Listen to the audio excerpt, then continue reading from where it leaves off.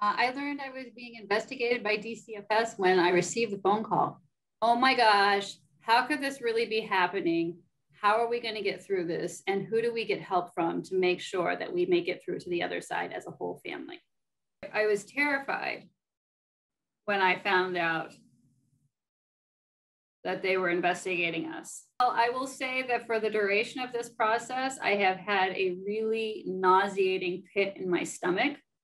Collectively, my husband and I have probably lost, I don't know, 15 pounds. You could take that amount and total it together for the amount of sleep we were getting for, quite a while, over the course of like the first week. And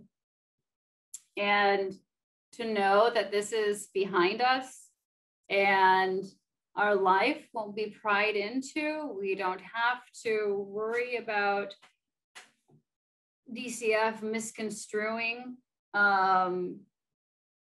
anything we say, any move we make, anything is incredible. It's really a relief to have your life back. That things that can happen in life can be easily blown out of proportion, turned into something criminal, and it is devastating to a family, which is not the path to healing. I would tell them that it's very worthwhile to hire somebody who will help you navigate the interactions that you're going to have coming ahead of you. But I would say, don't get yourself in that situation in the first place.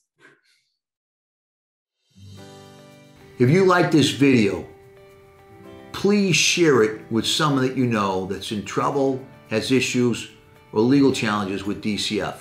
Thank you.